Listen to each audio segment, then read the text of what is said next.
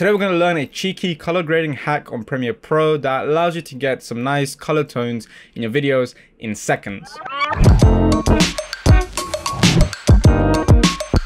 What's going on, everybody? Welcome back to another Quick Tip Tuesdays. My name is Camilo for DKD21 Media. I make videos about filmmaking and how to improve your production quality, so if that's something that you're into, consider subscribing. So let's actually make this a quick one. To start off, this isn't a final solution to all your color grading problems. It's kind of a way to get a nice base in your colors, or as a workflow hack if you need to turn in projects quickly. So we are using Lumetri color on Premiere Pro, and more specifically the apply match function on the color wheels and match tab. If you use other editing software and you have this function, the principles are the same. So we have 6 clips to work with. The pink ones are ones that I filmed myself, and the blue ones are actually from Red's website to show you that if you are using high-end cameras, this method also works. So I tried to get a variety. We have Shibuya in Tokyo, a train in Tokyo, helicopter into mountains, Venice, and a festival shot. So the first thing we're going to do is actually find our reference photo, and we're basically looking for the style that we want to emulate for our video. I like to use Unsplash, but you can definitely use Google Images or Bing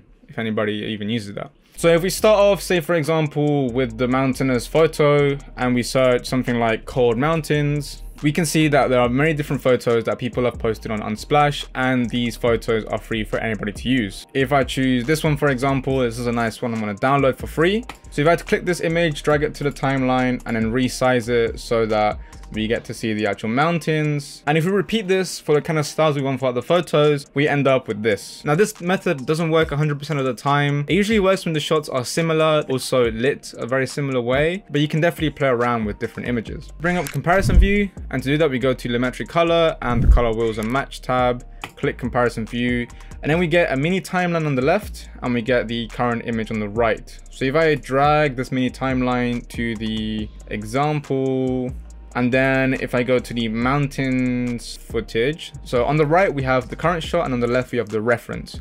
Now we simply click apply match, and as you can see, the colors and the tones have changed in the shot to match that image. So as you can see, it's not 100% because Premiere Pro changes the hues of the highlights, midtones, and shadows, but doesn't actually do anything with the individual colors themselves. So as you can see, this match worked really well. Also, by the way, the reason I stack these is so that if I wanted to change them, I can just simply disable one or enable one without having to actually move the mini timeline around. Let's look at Shibuya. Let's click apply match.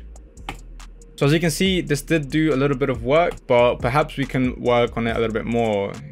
Let's drop those shadows. The match is very similar. Obviously in this photo we have some oranges that have been accented in what looks like either Photoshop or Lightroom, and we don't have this here, but the tones look the same. Let's click apply match, and you can see we get the nice green tones from the reference shot. Venice, let's try this one. Oh, I quite like this actually. And also, if you find that this look is really good and you want to export it as a LUT, you can go to the 3 lines next to Lumetri color, right click and do export.cube. And then from this you get a cube LUT that you can save and reuse in any other shots that you have. Even looking at the train video, this is before and this is after, a little bit more adjustments afterwards. Now I didn't actually discover this, I saw this in a video from Tyler Babin, and I thought I'd share it on my channel because everybody should learn about this. So yeah, that's it for today's Quick Tip Tuesdays. I told you it was going to be a quick one. If you like this video, leave it a like so other people can watch it. If you want to see more videos like these, click subscribe and the notification bell so you can get notified when I make a new video. Until then, I'll see you in the next one.